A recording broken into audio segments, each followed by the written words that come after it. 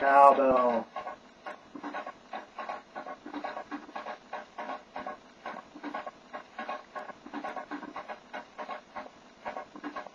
Yeah, hopefully I didn't break it. Neat. I can switch between mics if I'm paying attention. How likely is that to be happening? This is almost there.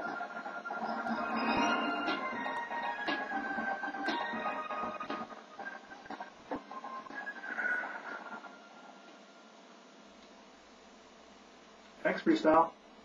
I am kicking in the house tonight. I move my body from left to right. To all you freaks, don't stop the rock. Because I be kicking. And yo, what up?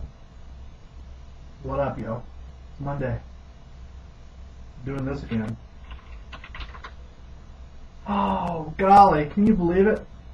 The month is over, practically. The year is 1/3 over, practically.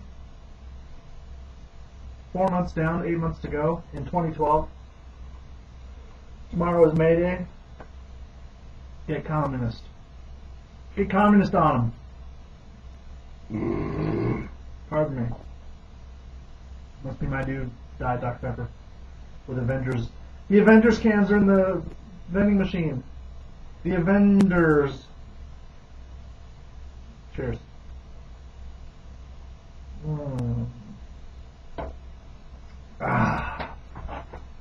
As you can tell, got my awesome shirt on. Awesome Monday. The weekend was spent recovering. It was a big week last week. There was a lot of going out and doing stuff. There was not a lot of going out and doing stuff on the weekend. It was a lot of staying home and resting and reclining and catching up on stuff and putting another set of graphics together for the 7 for next month. Because I don't do that stuff far enough ahead of time. But at least I got it done before it was too late. Unlike last month. But nobody knows. No, that's okay. Nobody knows it's the 7th. And who can blame them? Who wants to read about depressing stuff that happened 7 years ago, like Chris Candido dying? That's sad. Oh yeah, there was some wrestling last night, though. Boy, oh boy, we got some opinions about that wrestling. Specifically, the John Cena Brock Lesnar match. Yeah, one white hair. Take care of that. That makes me look distinguished. I can't get as worked up about it as some of you can. First of all, it's way too early. Let's see what they do tonight to mess it up. Then we can be angry. But Brock's a part-timer. So I can't say I'm totally surprised he didn't quite go over. And yet, what he did, assuming that this writes out Cena, who, yes, got the victory. Oh, and I'm so up in arms about it, I'm going to go to the internet and post about it. Yes, Cena got the victory, but at what cost? If he is so injured that he disappears for a couple months, isn't that as good as getting a victory as far as pushing Lesnar? I mean, you can't give everybody the same monster push. Clearly they're so worried about that they will treat Lord Tensai and Ryback differently, as if we can't notice that they're both in squash matches. Tensai, at least he's squashing more Jobber to the Stars guys, we would say. And lest you tune out during a squash match, they keep going backstage to show you people you don't care about watching the TV screen, as if that somehow is going to keep you from realizing you're watching a squash match with Ryback. That whole thing, I don't know. But that's me. I notice stuff like that. Maybe the real audience doesn't notice stuff like that.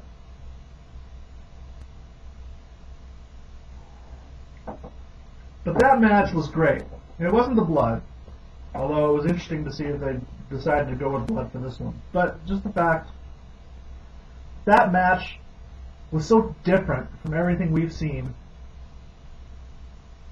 I don't want to say going back years, but it feels like years. I mean, we haven't seen a hard-hitting, you know, when you watch it, it kind of appeals to that visceral, yeah, I'm watching a fight feeling that we used to get all the time watching wrestling. Maybe not necessarily WWE, WWF, but ECW, WCW, occasionally, back in the good old days, NWA. And I like it. You know, I've quoted Jeff Amder on this before, the great ancient timekeeper Jeff Amder from Maryland. I like sports entertainment. And so often the WWE wants to give me sports entertainment. And it's not as if it's such a subtle, nuanced difference that you wouldn't see it. But I really enjoyed that main event. Even though the ending wasn't what I expected. Now, I think everybody expected Lesnar to go over.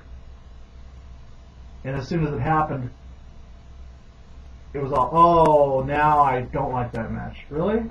You like the match up until the very end? It's kind of weak. I understand where you're coming from. More times than I can count. An entire show, make or break, solely rests on the final segment or the last thing that happened.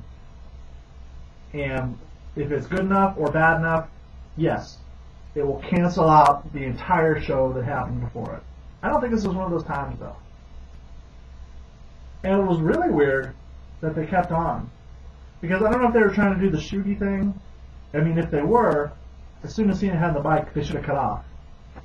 And then there would have been, ooh, surprising words from Cena, will give you an edited version the next night on Raw. But they didn't play it that way. So it'll be interesting to see how much, if any of that, plays at all. If they want to be real shooty about it, they won't talk about that at all on Raw. Or they'll have just Cena come out and repeat it, basically. But I don't know. My point is, and I do have one, snap judgments are great, but I don't think this is the time for it. I think we should at least wait 24 hours and see what Raw has. I think there is a bigger picture in mind here.